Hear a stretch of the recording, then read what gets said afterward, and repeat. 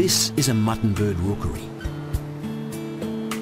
A rookery is what we call a group of burrows together. This is a mutton bird burrow that has been scratched out by adult mutton birds. If you look closely, you can see footprints made by the adult mutton birds in the sand.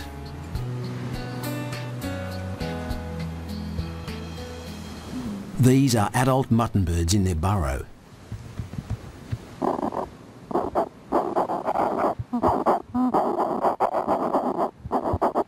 Soon, the female mutton bird will lay one white egg in the burrow.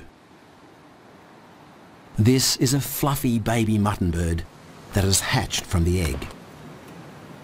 Another name for a baby mutton bird is a chick. The baby mutton bird is covered in down. The down helps to keep the baby mutton bird warm.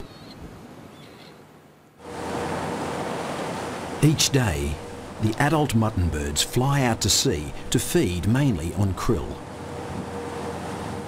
The adult mutton bird regurgitates the krill to feed the chick. The chick will lose its down and grow feathers.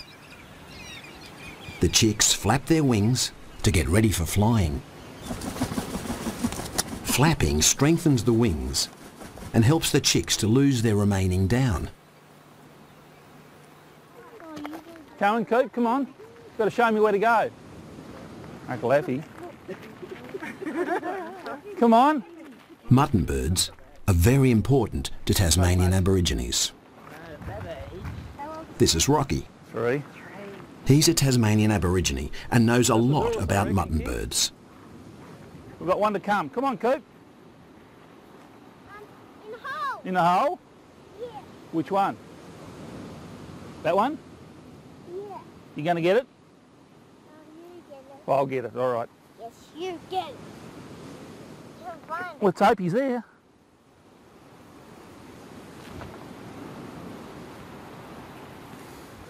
What's that? A mutton bird. Another hole? Won't come back to land again until he's 5, because that's when they breed. So he'll be on the water from the time he leaves here to the time he comes back. So he'll spend all his time on the water until it's ready to come and have a little baby himself. They're an amazing bird. Yeah. The distance they travel. How many come in, Rocky?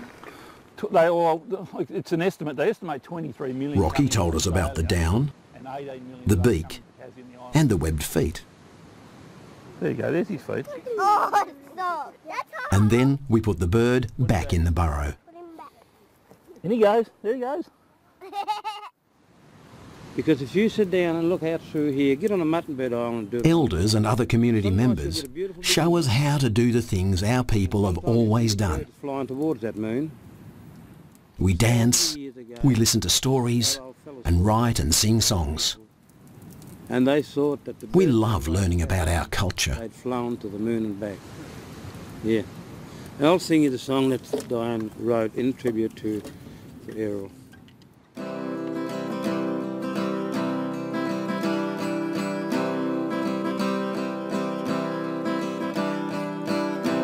When the moon fell away from the face of the earth, it leaves the moon bird behind. No one to sing the song of the moon bird to you, so your family will sing you back home. We'll walk the path of the moon bird, the mountains will touch the sky, take you back to your home once again, where the songline of the moon bird will lie.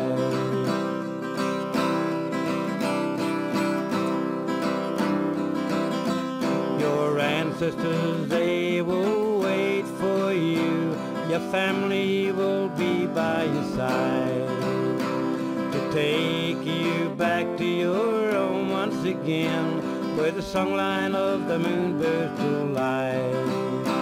We'll walk the path of the moon bird, the mountains will touch the sky, take you back to your home once again, the songline of the moonbirds go